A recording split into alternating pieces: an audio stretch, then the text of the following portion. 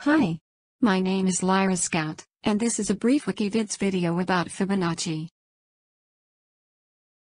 Fibonacci, circa 1175 to 1250, was an Italian mathematician from the Republic of Pisa, considered to be the most talented Western mathematician of the Middle Ages.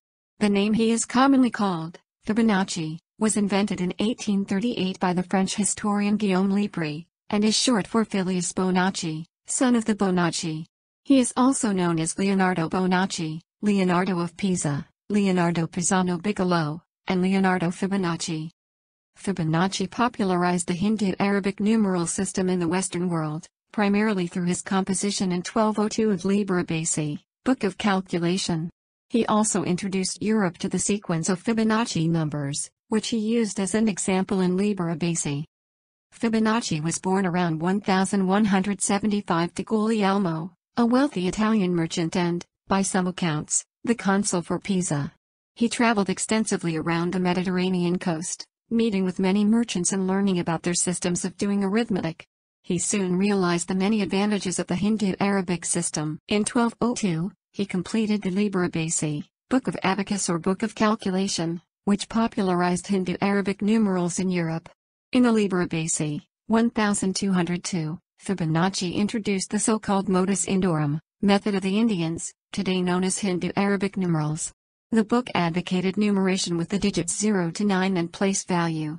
The book showed the practical use and value of the new Arabic numeral system by applying the numerals to commercial bookkeeping, converting weights and measures, calculation of interest, money changing, and other applications. The book was well received throughout educated Europe and had a profound impact on European thought.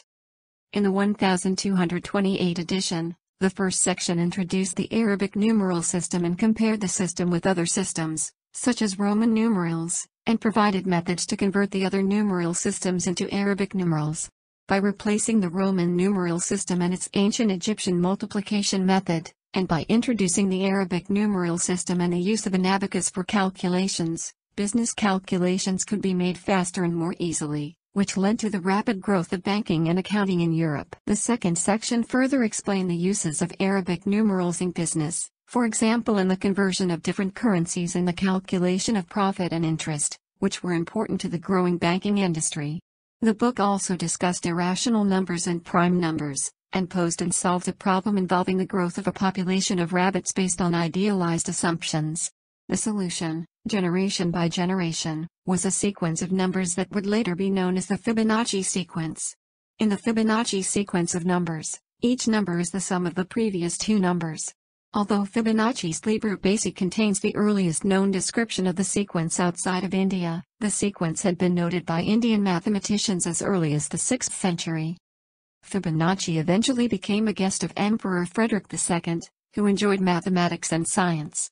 In 1240, the Republic of Pisa honored Fibonacci by granting him a salary and a decree that recognized him for the services that he had given to the city as an advisor on matters of accounting and instruction to citizens.